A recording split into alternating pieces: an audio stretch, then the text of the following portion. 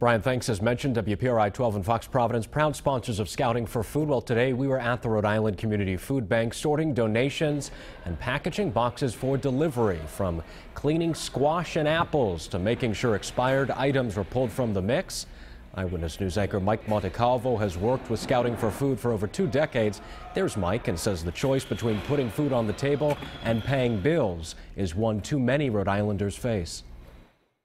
I think something like the Scouting for Food drive, where the Boy Scouts are just young kids running around the neighborhood, picking up food, bringing it back here. They're helping people make that choice that they can have food and they can have the heat on too. About 40 Eyewitness News employees took part in the 28th annual drive. Food and toiletries will be distributed to member agencies across the state. It is preliminary, but we're told, get this, over 190,000 pounds of food came through today.